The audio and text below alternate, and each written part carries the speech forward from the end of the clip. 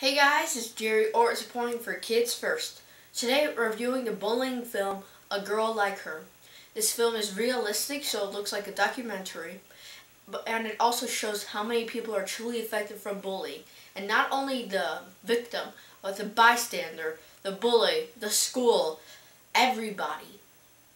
The story takes place in one of the greatest high schools in America. This is all made up, by the way.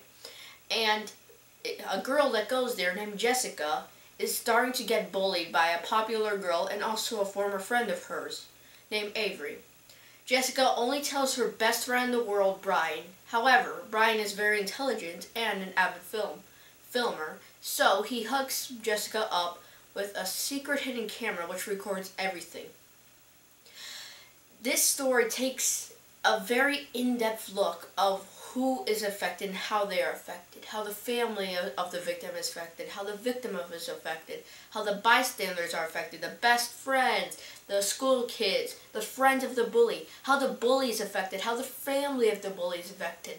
And it truly shows you how many people are affected and how tragic just one bullying story is, and how sad it is, and how ridiculous that even existed is.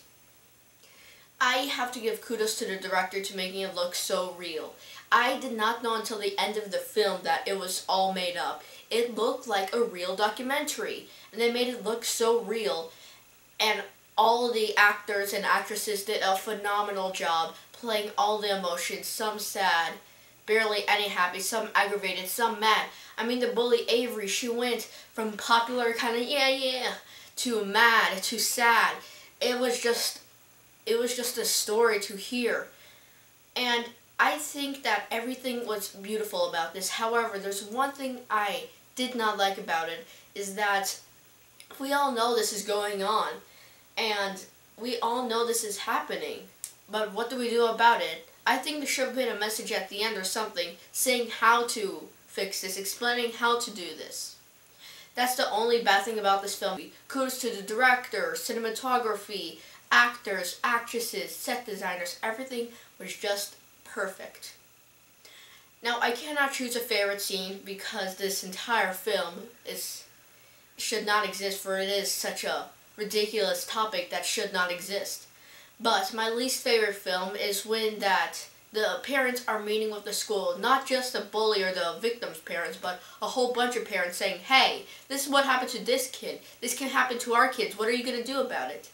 And what I didn't like is that administration did nothing. What I don't like even more is that it is like the real life, that the administration of the schools try to hide everything and say, no, we can't, and they think about money more than the kids. And that is why that is my least favorite scene. Now, I definitely would say this is not for very young kids, but if you are a parent who is trying to hide your kids from the truth of the world not being perfect, I would not recommend this film for you. And I give an age rating of about 9 to 18, and above 18, all ages, because it is just should be seen by every single person, because it does show how horrible bullying is. I give it 4.5 out of 5 stars, mainly because it does not have a message at the end.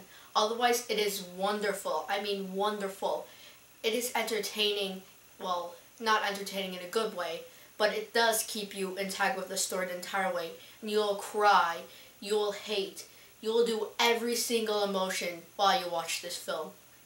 And I have a message for all kids out there. If you are picking on kids, I want you to watch this movie and see how many kids it can affect. And the next day you go to school, I want you to tell that kid, I'm sorry for picking on you. If you are a victim, tell somebody. Do not keep it secret. It is not embarrassing. It is not stupid. It is not just push off to the side. Tell someone. If you are parents, watch your kids carefully. There are things you can do to make sure your kids aren't being bullied. And talk with them. Have talks. Don't just brush them off as if it's not important. If you are a bystander, do not keep what you've seen silent. Tell it to somebody if you see bullying happen. Confront the bully. Do not keep it secret. I'm Gerry O, and I'm reporting for Kids First.